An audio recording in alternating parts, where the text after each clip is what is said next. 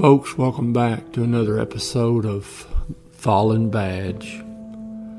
Our episode today is going to be the murder of Detective Kerri Orozco, Omaha Police Dept.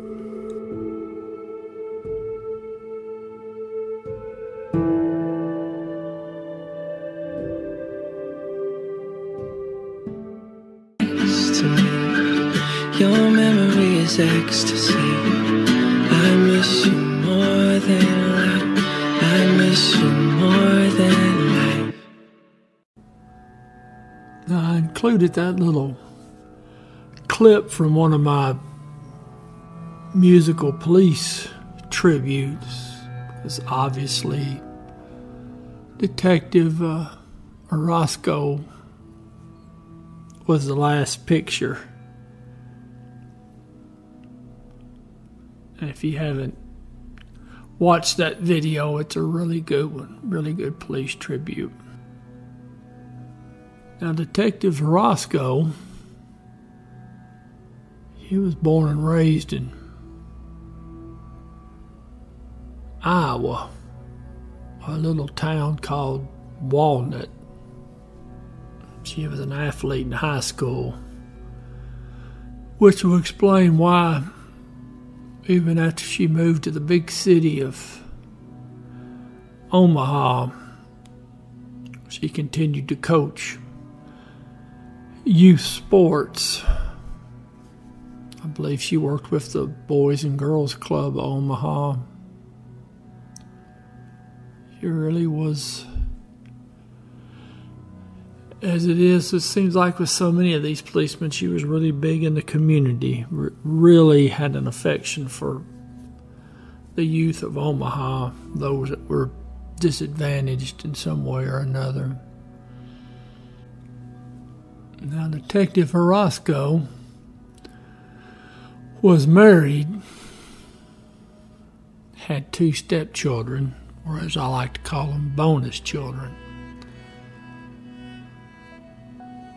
In February, she'd had a baby.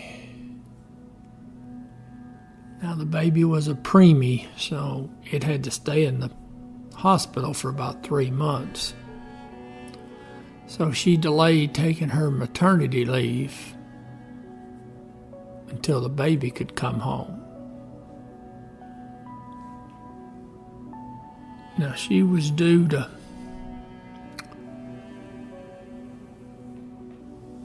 be off after this last shift. The next day she was going to start her maternity leave, and her and her husband and 2 bonus kids were going to go pick up their daughter from the hospital.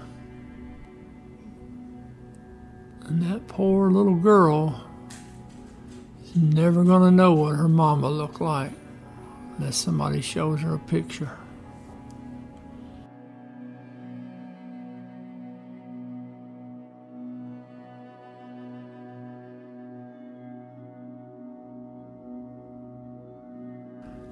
When I first started looking into this case, I noticed that Kerri Orozco had the rank of detective. And I had to do a little digging around to see if that was actually a rank above a patrolman or not. In Memphis Police Department, a detective simply means you're a patrolman that's in a position that's normally filled by a sergeant. In Memphis Police Department, generally when you get promoted to sergeant, you're in an investigative bureau somewhere. It's not a supervisory rank. But I noticed that in her uniform picture, Detective Orozco's got a silver badge, and then I noticed in this unit, she was in a fugitive apprehension unit, that she's got a gold badge. So I took that to mean that detective is a rank above a patrol officer. Now, she'd been with Omaha about 7 years. And of course, a lot of times athletes make good police officers because they're competitive and they want to work hard and they want to win. As you might guess, in that apprehension unit, you're going after fugitives. That can get a little dicey. Now, they had a warrant for a fella, and he was a real winner. Family said he was a loving father and all-around good individual. I guess they weren't counting his time in federal prison on drug charges. I don't know how you can be a good father if you'd rather go to federal prison. He also was allegedly a gang member, so there you have it. Well, you might guess, being a gang member, he's going to be involved in some nefarious activities. Well, he got out of federal prison in February of 2014.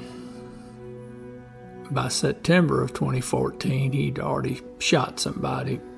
So there was a felony warrant for his arrest. I don't know if the warrant was for aggravated assault or attempted murder.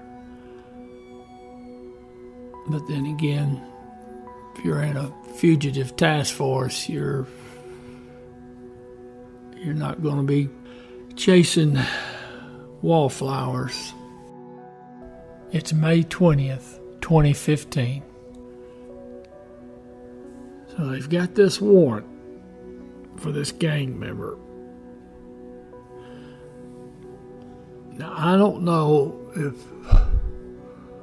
when they were going to make this attempt pickup, if they were going to try to hit the house or catch him outside. I don't know if they had surveillance on him or what. I always preferred to catch him out if I could, rather than having to go into a house. Just from some of the pictures I saw, it looks like they were probably in undercover cars. So I sure saw a lot of what looked like civilian type vehicles in the crime scene, and the way they were parked all over the place. It looked like the fugitive unit was doing some kind of surveillance. In any event,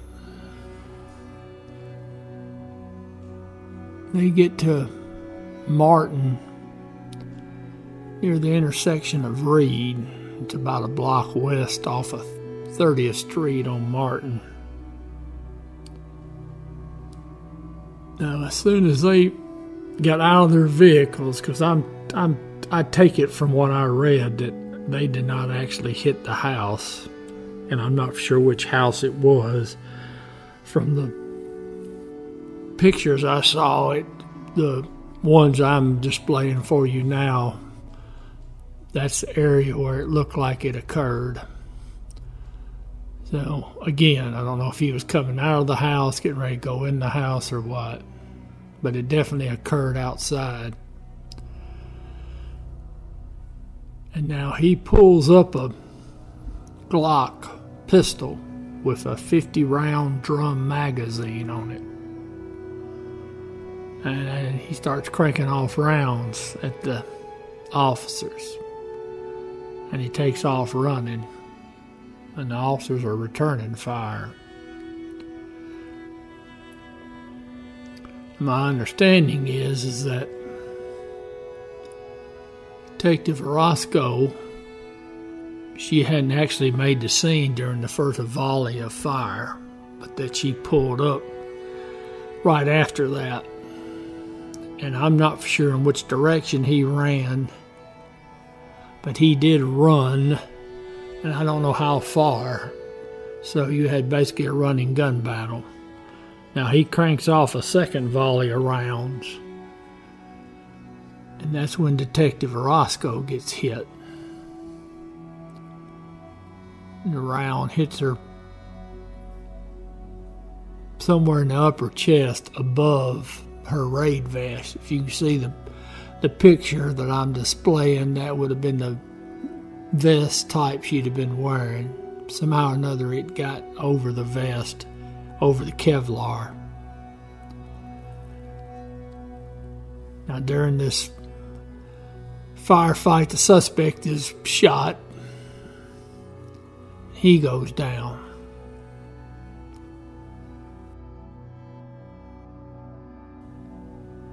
Now Detective Orozco is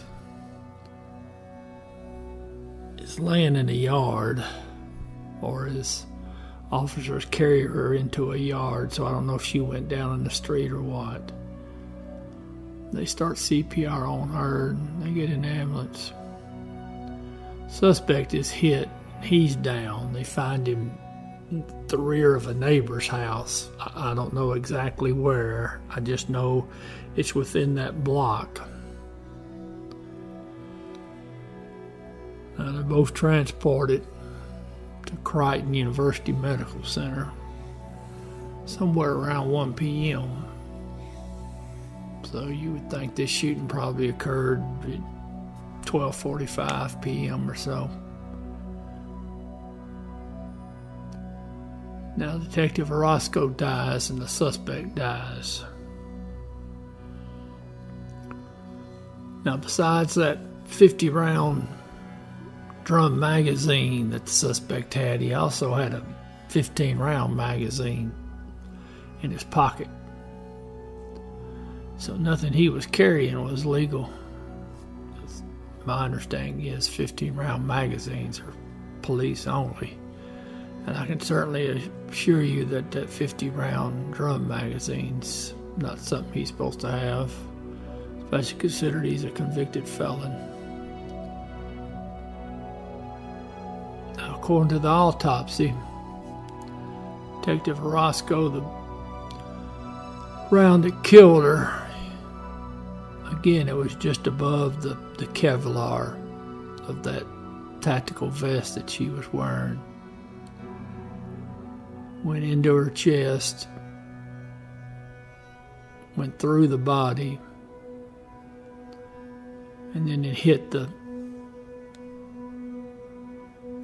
actually hit the back panel of the Kevlar vest and stuck in the Kevlar.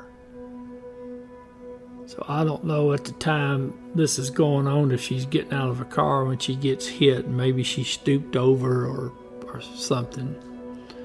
You just can't tell if a bullet, when it hit, she might have been standing fully erect and the bullet just hit and traveled down.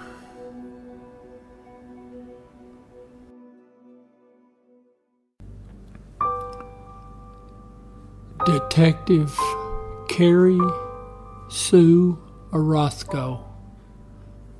End of watch, May 20th, 2015.